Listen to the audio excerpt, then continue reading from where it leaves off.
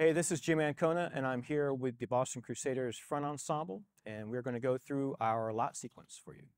The sequence starts very technical, working on warming up the large muscles, and then you'll see as it goes on, focuses more and more on music and communication and just warming up the brains and minds and getting ready for the show, really.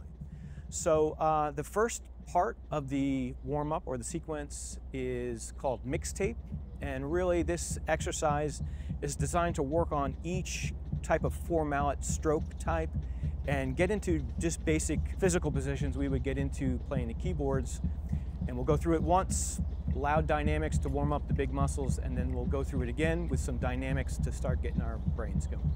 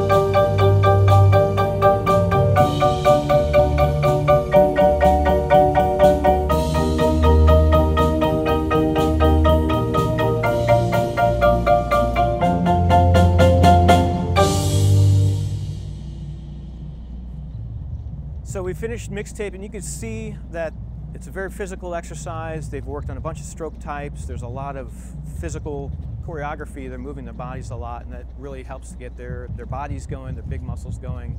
Now we're going to go do something that's a little bit more focused technically, and it's called Octave Palooza. Octave Palooza is a 4-mallet octave exercise, and these techniques are getting to be more popular in the pageantry activity.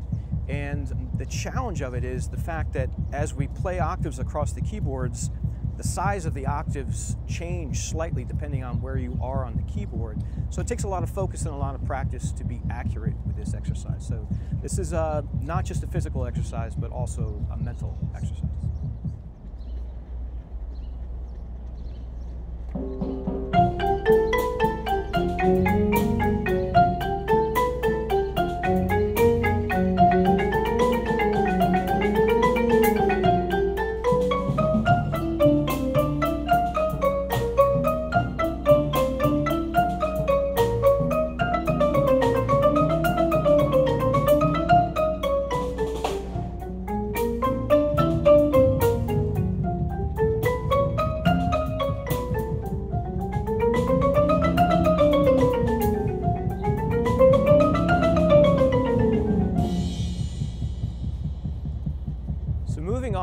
exercises start to sound a little less technical and a little bit more like musical pieces. This next one is called Boston Independent Strokes, and it works on all different variations of independent strokes.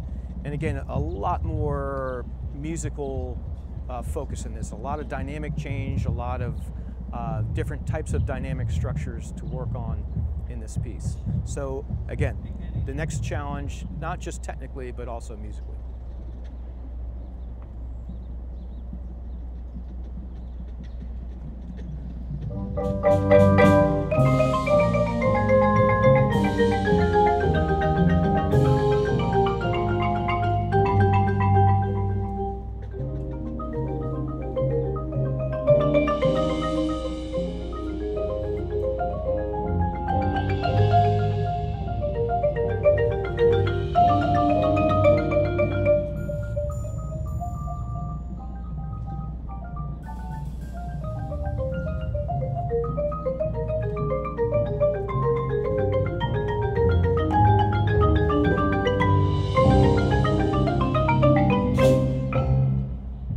The next piece is really a companion piece to Boston Independent Strokes, and that's called Lateralis, and it employs a lot of lateral strokes in the marimbas and also uses a lot of different orchestration techniques that I use throughout the piece, including a lot of vibraphone cascades and just gentler sounds.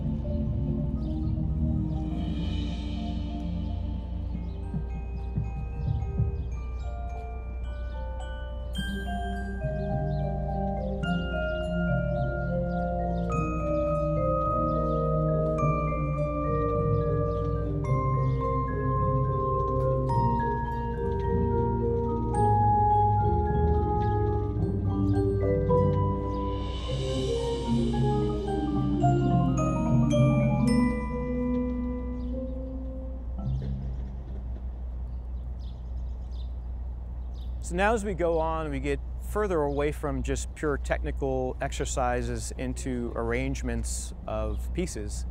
And the first one is Caleidoscópio, which is written by Gene Kaczynski, who's a colleague of mine at the University of Delaware. And this was arranged by staff member Matt Albano. And this is a really demanding two-mallet piece. It isn't your typical linear two-mallet exercise. There's a lot of melody and accompaniment just with two mallets and a lot of very complicated time signatures.